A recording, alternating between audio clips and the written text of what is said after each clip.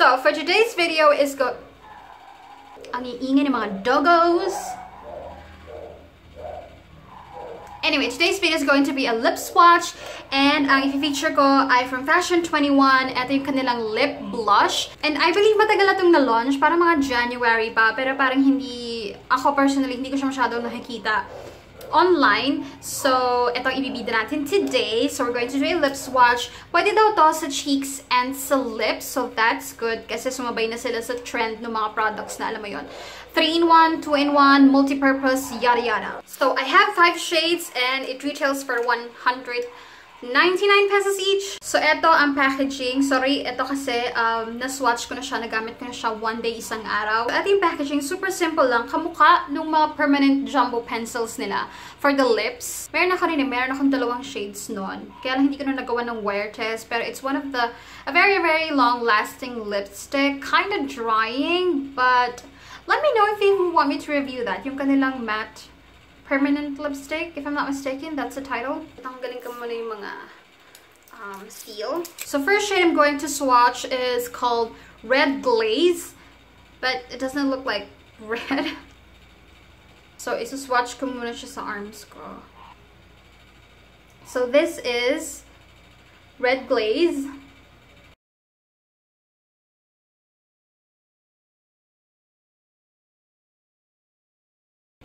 So this is Red Glaze, and it's a very, very simple blue tone pink color. Blue tone nga ba? Sort of. Parang eh. And if you're going to use it as a blush, eto nakikinita ko na magiging ano to. Cutie Pie as a blush. Ayan o. Just a hint of pink on your cheeks. Diba?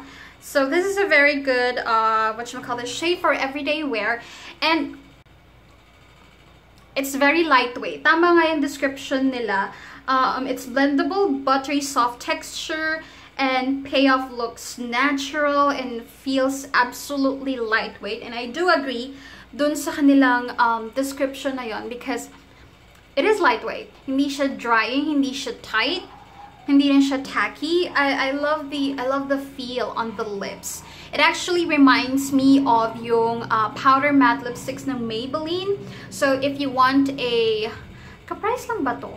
The Maybelline powder matte, this is $1.99. I'm not sure about the price of the Maybelline powder mattes nowadays. Pero if you want an affordable lipstick, actually para lang siyang lipstick in a jumbo pencil. In a, I think in a better form. Kasi yung ganitong patules, mas madaling shape, yung i-outline yung lips mo. So, I love yung ganitong jumbo pencil type. So, yeah, this is Red Glaze. Ayan, meron pa akong dalawang swatch for the cheeks and then the arm swatch. Next shade is called Wine Berry. What? Parang it's very close to Red Glaze, pero ang pinagkaiba nila, si Wineberry is much warmer and a little bit deeper. Pero alam mo yung biglang tingin parang magkamukha, pero ayan, a little close up, mas deeper si Wineberry.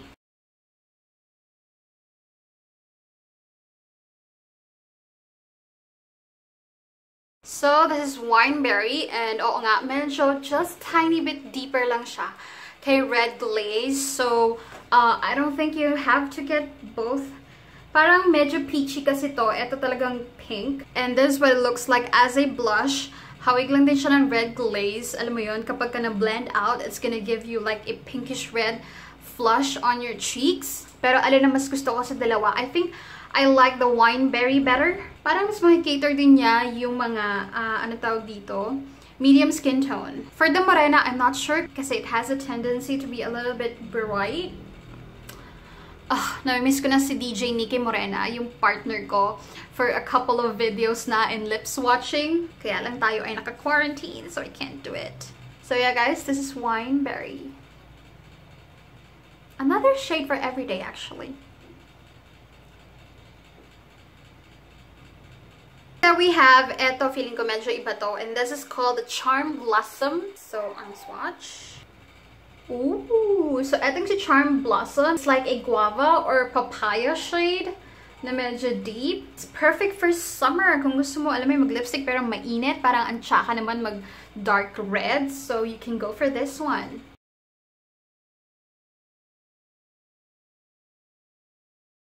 So, this is Charm Blossom. Ito yung difference niya dun sa first two shades. And this is what it looks like as a blush. Hindi ko sure kung nakikita nyo kung may point pa ba yung blush. Pero yung first two shade is just gonna give you a pinkish, a little bit of red hint of color. Pero eto, this is going to give you a tomato. A light tomato blush shade. And okay nga siya kapag ka mainit yung panahon but you wanna put makeup on, ganyan-ganyan. And it looks fresh. Oo, nakaka-brighten up lang siya ng ng aura. Ganun. So this is Charm Blossom.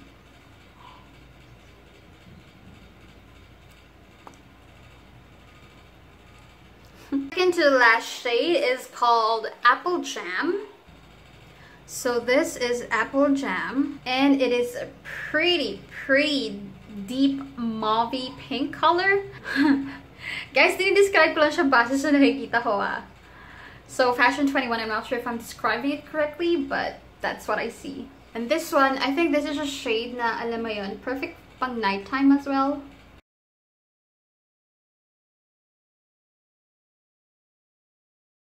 Etong si Apple Jam, kahit anong skin tone makikater nito because it's deep.